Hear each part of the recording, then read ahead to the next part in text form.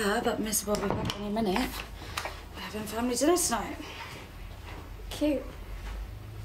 Shouldn't you be with your fiancé? Yeah. Yeah, I should.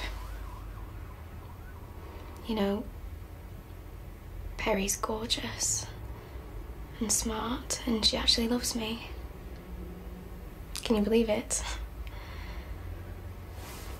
And I've never actually had that from anyone before. But now, every time I look at her, all I can think about is you. And that kiss.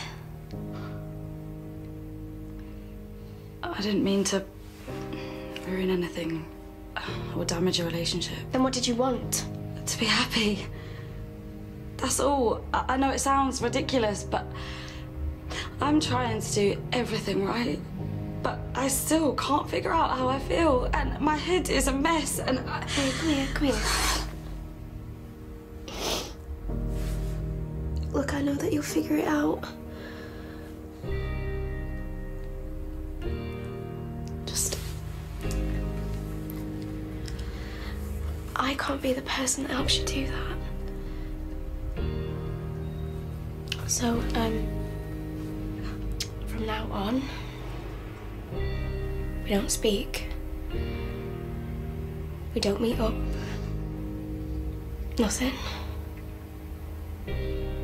Or else I'll lose Peri. And I can't do that.